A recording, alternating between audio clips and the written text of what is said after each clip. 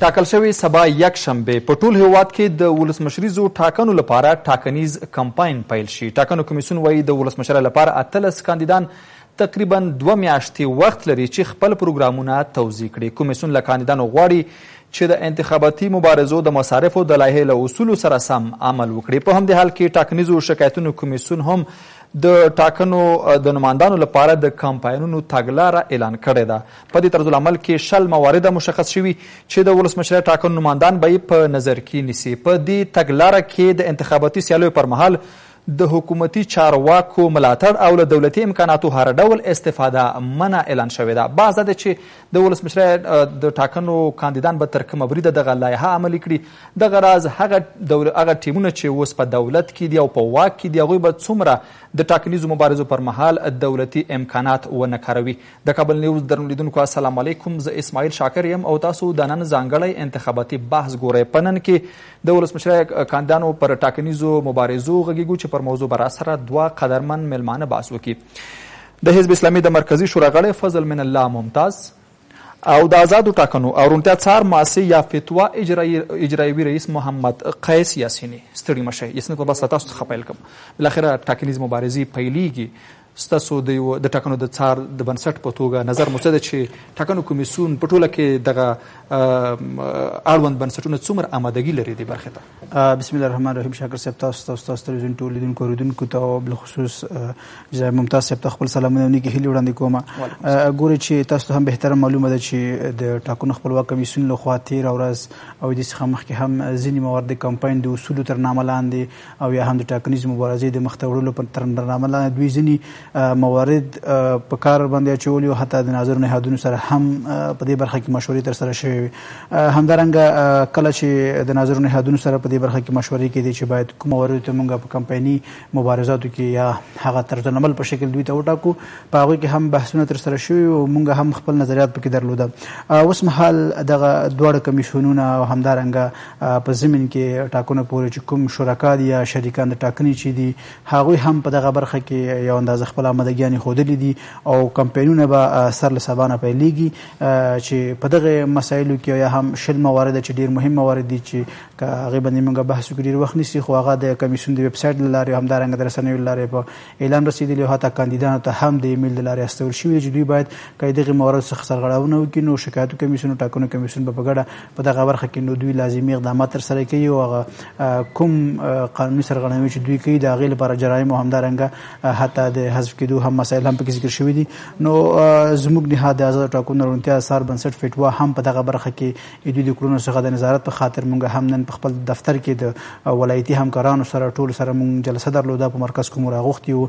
دوی د سپارښتنه وکړه چې دغه موارد او یا هم د کمپاین چې کوم اصول دي د هغې څخه تاسو به څرنګه نظارت کوئ او څرنګه به دوی چارې څارئ. لکه څرنګه چې تاسو هم بهتره معلومه ده چې موږ وخت په وخت خپل ریپورټونه د ولس سره رسنیو سره همدارنګه د خپل نهاد د ویب سایټ له لارې او همدارنګه د هغه کوم نورې وسیلې چې زموږ د نهاد په لاس کې لري د هغې له لارې نشروو او وخت په وخت چې کوم کاندیدان په دغه برخه کې کوم د کمپاین د کومو طرزونو څخه استفاده کوي، آیا دوی دغه کومې غونډې چې جوړوي اوږد مهال لنډ مهال او دوی برنامې چې د ولس لپاره دوی خپل هغه برنامې وړاندې کوي څومره واقعا عملي کېدونکي دي.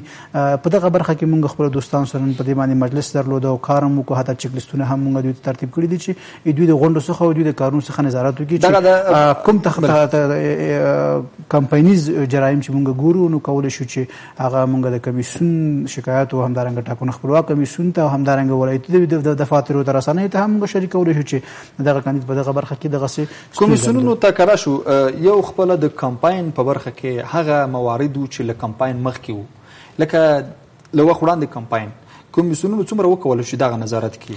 ځکه هغه 18 کاندیدانو کمپاین سبا ته پیلیږي خو میاشت مخکې بلکې له پخوا نه دغه کمپاینونه پیل وو. نو اوس چې پخوا دوی سم نظارت کړی دی چې راتلونکي لپاره به ښه نظارت وکړي او هغه سرغړونې چې د کمپاین پر مهال هغې ته ټاکنیزې سرغړونې ویل کېږي هغوی د دوی نظارت کړي. ګوره شاکر صاحب، موږ د ناظر نهاد په توګه زه د خپل نهاد په نمایندګي دا خبره کولی شم او زه دا خبره کوم چې ما دغه کاندیدانو سره لکه څرنګه چې تاسو دغه تشویش مونږ ته هم دا تشویش و چې تاسو وخت له مخامخ کمپاینونه کوي. هغوی یو اندازه ځینې قانع کوونکي ځوابونه هم زموږ دوستانو ته حتی موږ ته وړاندې کړي چې هره پروژه چې موږ افتتاح کوو یا فرض مثال موږ هره سیمې ته ځو هغه ټاکنیز کمپاینونه موږ تاسو ورته نشئ ویلی. هغه په کومو دلایلو باندې وایي هره پروژه د پایل او پای ټکی لري، یعنې د پایل وخت معلوم دی، د پای ټکی معلوم دی. لکه فرض مثال په کوم ولایتو کې چې کومې پروژې تکمیل شوې موږ ته د هغه کوم د پروژې د بیډینګ پاڼې چې دی یا هم پروژه چې کله اګریمنټ امضا کیږي، قرارداد امضا کیږي، د هغې د شروع او پای وخت معلوم دی چې واقعا په هماغه وخت کې دغه پروژه پای ته رسیږي. نو دولت او یا هم د دولت چارواکي مکلف دي چې هغه پروژې افتتاح کړي. اما په ځینې مواردو کې دغه برخه یو اندازه زموږ لپاره د منلو وړ وه، ځکه چې هغه پروژې د قانون په اساس مخته تللې دي او په خپل وخت باندې پای ته رسېدلې دي، یعنې دغه دوی یو ځواب په شکل موږ ته وړاندې کړه. اما په بله برخه ګورو دوی واقعا داسې کړنې ترسره کړې وې دې څخه مخکې چې هغه داسې زموږ لپاره او زموږ نهاد لپاره شخصا ما لپاره د منلو وړ نه و چې موږ په دې کې ورسره استدلال وکړو چې تاسو ولې د وخت څخه مخکې 300 ټیمونه کمپاینونه ترسره کړو چې موږ ورسره ناست ولو او دوی نه مو غوښتنه ده او د ناظر نهاد په شکل چې دغه کړنې غیر قانوني دي او همدارنګه کمیسیون ته مو بیا په لیکلې بڼه همدارنګه د کمیسیون نه موږ بار بار خواست کړی چې باید په دغه برخه کې تاسو اقدام وکړئ. یو مسله اوس پاتې شو د کمیسیون مسله چې د ټاکنو خپلواک کمیسیون او د شکایتو کمیسیون باید په ګډه سره دوی سره مخ ته لاړ شي تر څو که دوی غواړي چې په راتلونکي کې په دغه نهاد باندې دغه یو بې اعتباره نهاد دی. ځکه تاسو معلوم ده چې تېر پارلماني ټاکنو خلک ترې ښه تجربه او یا هم ښه خاطره ترې نه لري. نو اوس ولس هم په دغه نهادونو باندې بې اعتماده شوي دي.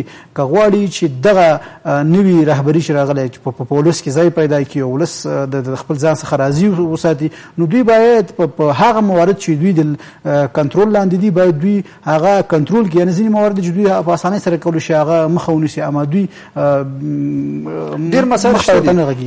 دا صحیح ده چې موږ له وخت مخکې کمپاینونو باندې بحثونه هم ډېر کړي دي او دا موضوع ډېرو ته روښانه شوی هم ده چې یو نه په یو نوم دغو 18 کاندانو د ځان په ګټه کمپاین کوو چې هغه ټول کار غیر قانوني و. اوس چې کله د کمپاینونو موقع راورسېده اوس دوی د قانون په اساس حق لري چې ځان لپاره کمپاین وکړي. ډېر موارد دي چې یو مورد د مصارفو ده چې څومره مصارف به دوی وکړي، هغه لایحه چې ټاکنیزو شکایتونو کمیسیون اعلان کړې ده، بل خلکو ته څومره وعدې ورکړي او بل دلته د توهین او د سپکاوي مسایل هم راځي. په ټولیزو رسنیو کې د یو بل خاندان یو بل ته سپکاوي کوي.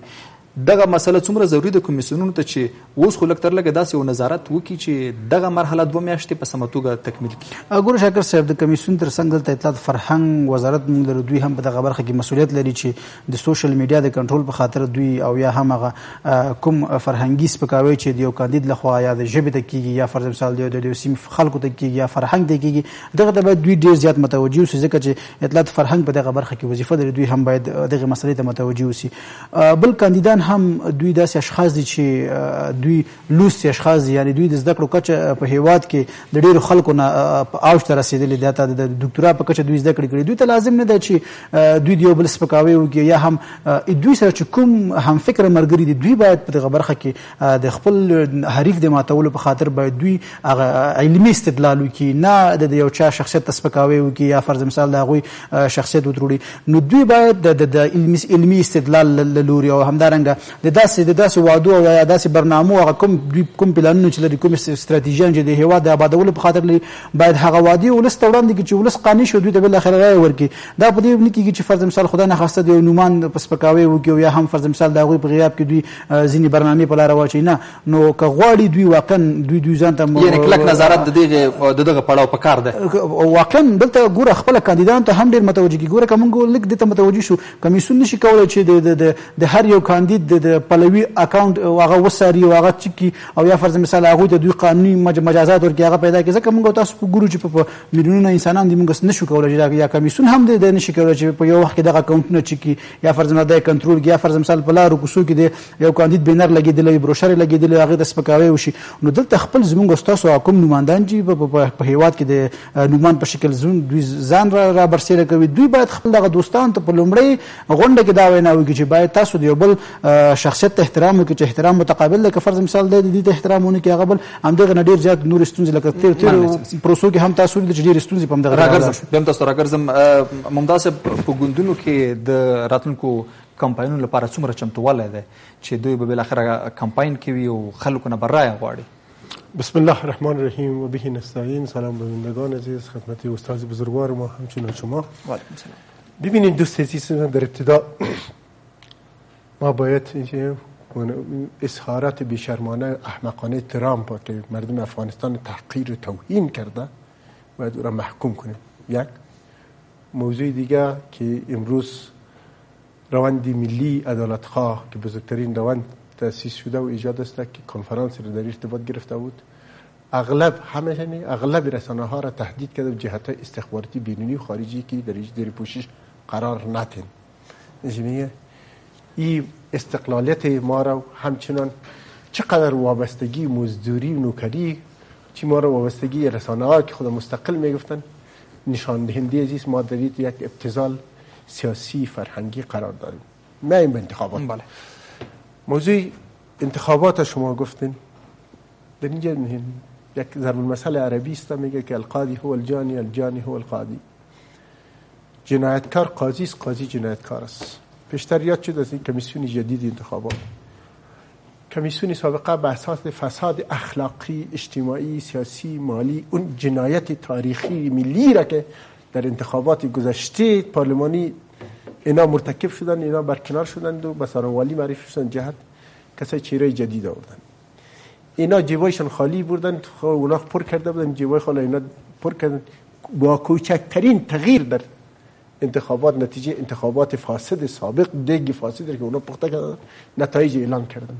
از همین براتون میگم که این کمیسیون با این افراد، با این ظرفیت، با این کاری که انسان پیش میگه محکوم به چی است؟ محکوم به ناکامی است، محکوم به جنایت است، محکوم به فساد است. این عزیز یک مسئله معیارهایی که میگن که در انتخابات، مسئله که انتخابات خصوصا با کمپاینونو که مثلا معیار دوست عزیز ما چقدر حماقت است که امروز ما باور کنیم به مسائل. چقدر پول رو تهدید کرده بودن اینا به مصارف در انتخابات پارلمانی. تنها شارولی 30,000 دلار چی گرفته از یک کاندید پیسه مالیه گرفته. اگر مسئله مثلا کدام شخص شما دیدین تا به حال در این انتخابات گذشته و آل اینا محکوم کردن، مجازات کردن، مورد ازی که گفت تخطی کرده؟ کدام کار وجود داره؟ کدام کار کردن اینا؟ کدام شخص تا به حال اینا با این مصارفش اینا چی کردن؟ اینا بیچارهش خاطر اینا دیکور هستن. تمثیل هم نمیگم، ممثل هم نمیگم، به خاطر ممثل از خود تمثیل کردن یا قواعد داره، یا اصول داره، یا چوکات داره. اینا از همه مسئله داره. کدام فساد اخلاقی بود که صورت نگرفته؟ پول خو انسان پیدا کرده میتونه، دزدی میکنه، اختلاس میکنه، از جای پیدا میکنه، پول زمین خود میفروشه برای رشوت بده. از نگاه اخلاقی برای عناصر اخلاقی و جنسی را کجا پیدا کنه که برای رشوت بده؟ آن چیزی را که انجام دادن یا باش شهادت همگی. آیا کافی نیست به این ملت شایسته عزیز مسلمان این فساد اخلاقی گسترده که روز به روز عنوان میشه؟ موضوع احمدزی شما چی کردین؟ موضوع فدراسیون، موضوع پانتون کابل، پانتون امریکایی، پانتون دیگه، همه مسائل که مطرح ادارات دولتی، همه این جنایتی که صورت میگیره. ما خو په ازمون فوکس په کمپاینونو باندې کمپاین اینا اجازه بده حتی بننده فکر نکنه که خارج از اینمی مسائل احمدزی و غیر احمدزی گفته که اینا به انتخابات به کار برده میشه.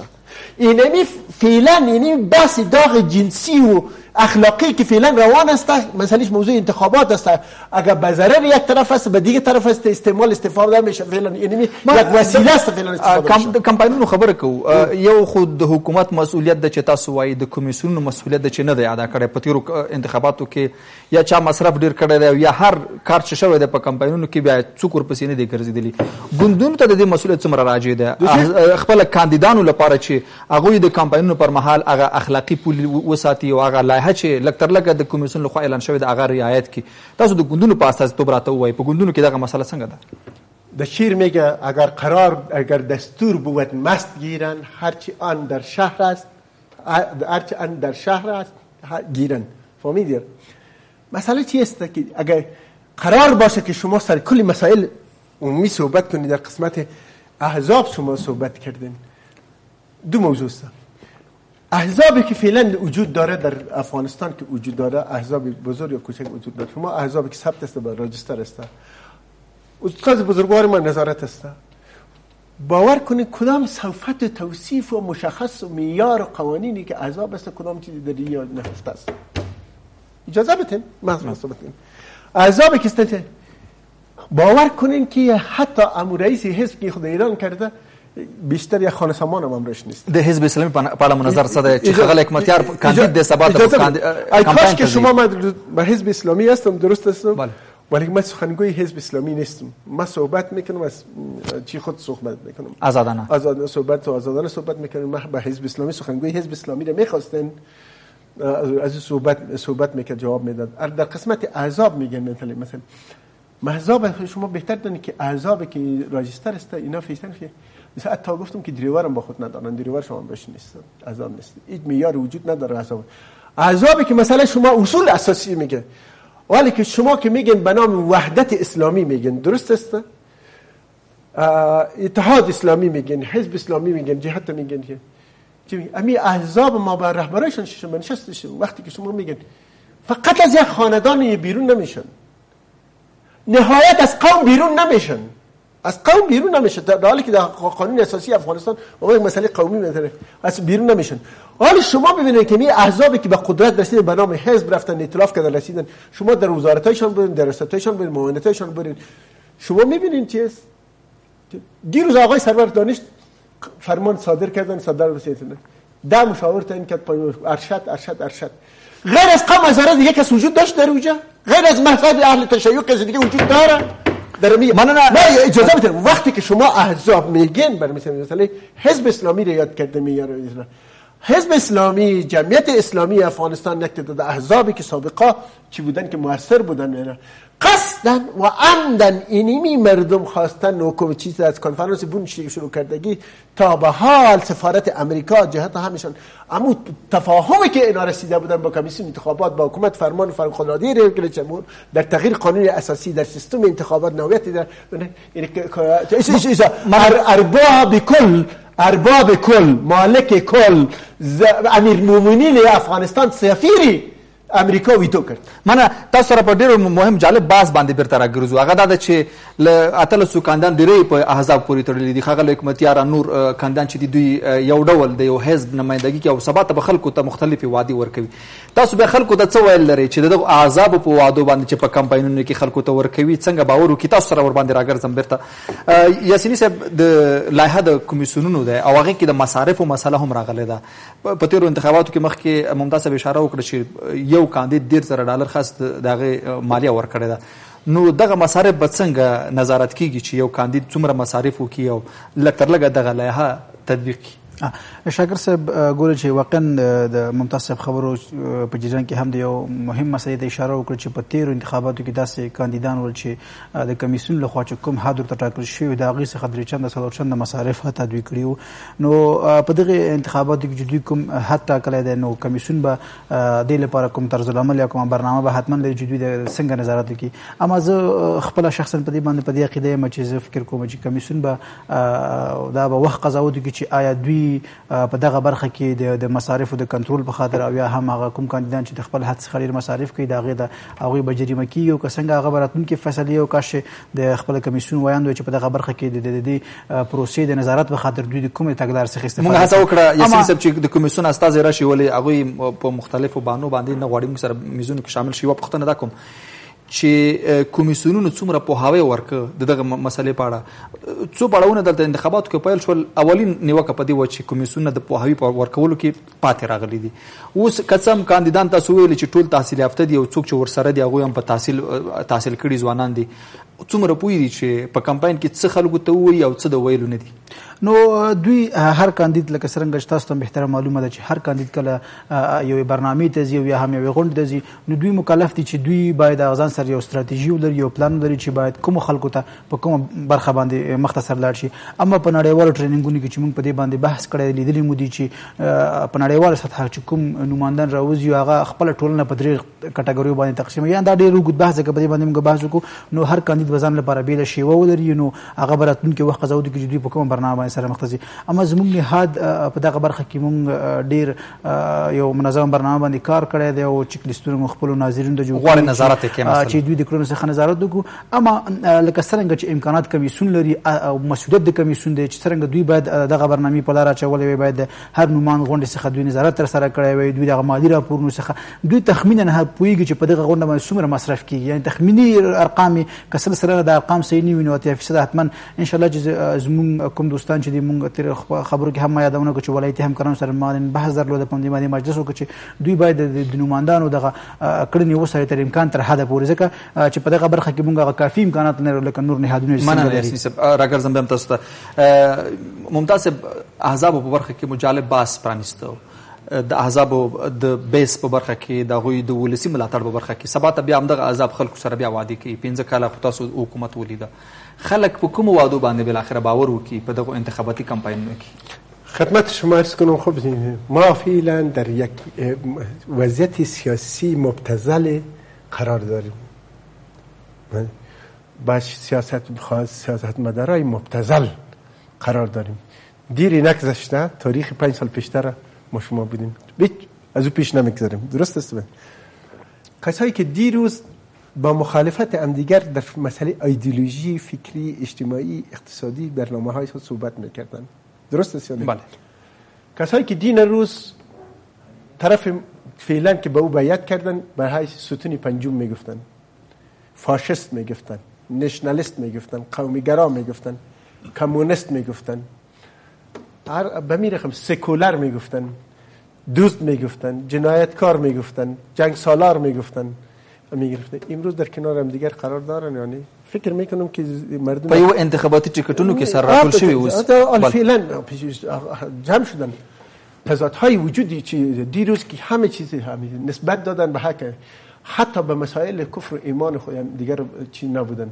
مسائل بگذار، حتی در مسائل چیز نمیفهمم که چطور اینا شرم دارن. خلکو ته موینات وقت کم لرو چې د خلکو که باید مردم افغانستان به این چهره های فاسد، این چهره های مفسد، این چهره های منفعتجو، چهره های جنایتکار که حتی که دستای ازیا در خون مردم چی هستن غرق هستن، حتی چیزه که اگر امپریالیست بودن، سوسیالیست دیروز کسایی بودن که اشغال شوروی را اینا میفتن بیرون براین، امروز اشغال امریکا را میگن که بوده باشه. دیروز کسایی که امپریالیسم میگفتن امروز مزدورای امریکا هستن، امروز هستن دیگه. درست است دیگه. ما اصلا هویت، شخصیت و فکر و ایدئولوژی از کاندیدا را ما درست به هیچ برنامه دیده نمیتون. اکثریتش همیشانه شما ببین در بین از این کاندیدا یک کسی که خود لودی توی ساخته، مردم از توهین شما صحبت کردن، تحقیر شما کردن که فقط فکایی بگویه در مناسبت ها و مردم خنده بتن. برای مردم در فیسبوک ها به خاطر ازی خنده بازار شده، برای مردم جور شده. ما خدمت شما عرض کنم، اجازه بدین که ما مسئولانه حرف بزنم. ما یکی از این کاندیدایی که فعلا اصلا مردم که خنده میته در یک برنامه تلویزیونی امروز بودم، تلویزیونی میشه، وقتی که در مسئله تاریخ افغانستان صحبت میکنه جهاد غیر، گفت شما در پلچرخی وقتی که بندی بودین در وقت حکومت کمونیستا شما فقه و قدس و تفسیر از ما یاد گرفتین. ما گفتم آقای فلان وقتی که شما تفسیر چی میگه، تفسیر قرآن کریم، ترجمه قرآن کریم، فقه احکام عبادت، امی قدس کدام تفسیر کدام کتاب است؟ آنقدر این آدم بی سواد بوده که اجازه بده، بی سواد بوده که قدس نمیفهمه که این کتاب است، مضمون است یا جای مکان است. دیگه کاندید دیگه که قبل از کاندید بوده که گفت که وقتی که ما در افغانستان حاکم شوم نیروهای بحری خود تقویه میکنم. بند قرقره بحر فکر میکرد، بند امیر فکر میکرد یا درونتر فکر میکرد. شما به این نگویید که یا به یک مرحله سیاسی دموکراسی است، دموکراسی احمقانه را که برای ما آوردن، این تمثیل هم نیست، برای ما تمثیل هم از خود از اینا همه دور هستن. تا زمانی که شما بفهمید که یک کاندید موضوع قدس نفهمه که این کتاب است یا مضمون است، یا نفهمه که در افغانستان ما بحر نداریم، نیروی بحری نداریم، شما از این کاندیدای بی سواد چی توقع داره، چی نیاز داره جز از که مردم خنده بده؟ ډیره مننه. باز به راټول کو. بالاخره یاسین صاحب نظر مو څه دی چې اوس جمعبندي کې کمپاینونه پیلېږي سبا او د یو ناظر بنسټ په توګه په ټوله کې یوه جمعبندي وکړي او د دې لپاره پیشنهادونو باندې چې ټاکنو کمیسیون څه وکړي، ټاکنیزو شکایتونو کمیسیون څه وکړي، هغه ناظر بنسټونه چې دغه مهم پړاو د انتخاباتو لپاره دی 2 میاشتې د کاندیدان زیو کمپاین کوي، څه باید وشي؟ ډېر شاکر صاحب زموږ نهاد ما مخکې خپله خبره کې یادونه وکړه چې ولایتي همکارانو ته همدارنګه ولایتي همکاران به ولسوالي همکارانو ته دوی وظایف ورکوي یا کوم چیک لیستونه یا کوم راپور چې موږ جوړ کړی دی تاسو سره به هم شریکو چې د هغې په رڼا کې به دوی سره مخ ته لاړ شي. هره اونۍ به زموږ مرکزي دفتر ته راپور شریکوي، موږ به د رسنیو سره شریکوو. مخصوصا کمیسیونونو لپاره مو وینا څه ده؟ کمیسیون دواړه کمیسیونونه لازم دي، دوی مسؤلیت لري چې په دغه برخه کې باید قانونا دوی خپل طرزالعملونه جوړ کړي. هغه طرزالعملونه باید هغه طرزالعملونه د مصر سره کېنږدي او هغه د نظارت په خاطر او هغه طرزالعمل د خانه‌پوري او ډکولو په خاطر باید دوی سره مخ ته لاړ شي. ولس ته بالاخره مننه. او ممتاز بحث د نتیجې په توګه ستاسو لنډ نظر اخلو. ډېر ما اگر کسی باور داشته باشه که به این کمیسیون مفسد فاسدی که وجود داره که مهر صحت به فساد دیگران گذاشتن به این که خود خانم نورستانی و آقای رویداد کسایی که وجود داره که در سینه خود چیز زدن که انتخابات کابل باطل است وقتشون که در مقام رسیدن خودش در انتخابات باطل مهر صحت وقتی که اینا آنقدر جنایتکار بوده باشن آنقدر خائن بوده باشن دیگه باوری به این کمیسیون زیاد ندارم نه در انتخابات زیاد دارم. پیش از پیش معلوم است وقتی که سفیر امریکا بر ایزا فرمان میده که شما از وسایل حکومتی و تعیینات و گپات شما چه نکنید به کدام اساس فرمان میده؟ وقتی که اینمی آوازه های جنسی و غیر اخلاقی که فعلا آغاز کردن این نشانه ازی هستند که میخواین یک تحول جدیدی تقلبات جدیده به کار پرته. ډېره مننه کور مدان چې راله په موضوع سره بحث وکړه. ګران لیدونکو له تاسو ډېره مننه چې تر دې دمه موضوع ملتیا کوله. تر بیا مو الله مل شه.